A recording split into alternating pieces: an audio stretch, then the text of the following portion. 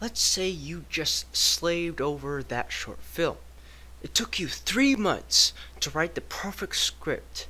You pulled every single strand of your hair out just to get that right shot.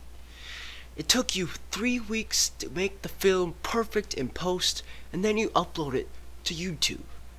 There it gets 9 views, and 8 of those views came from you. This scenario is common for many filmmakers.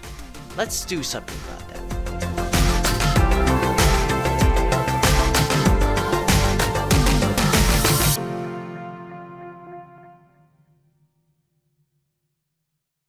Welcome to Film News Report, where we give you news every Monday about filmmaking. Today we'll be discussing a way to help filmmakers. It is called YouTube Film Festival, and I have been waiting to do this since last May. YouTube Film Festival is free for submissions and for admissions. On this channel on January 1st, I will release a playlist of teasers. Each teaser will have a link in the description to their own film. That way, the film could be in YouTube or Vimeo.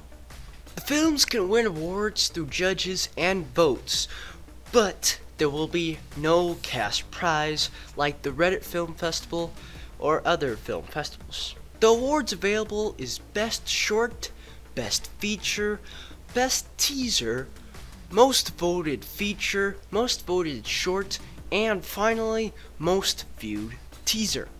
People can vote on your film by liking or disliking the teaser. To submit your films to YouTube Film Festival, just email the link to your film to filmnewsreport@outlook.com.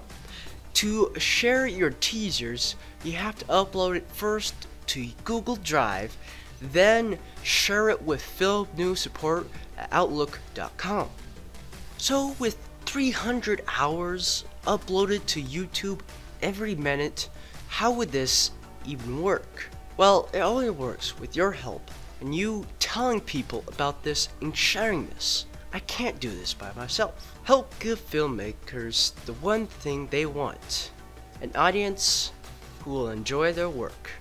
This is Film News Report, reminding you to create your story.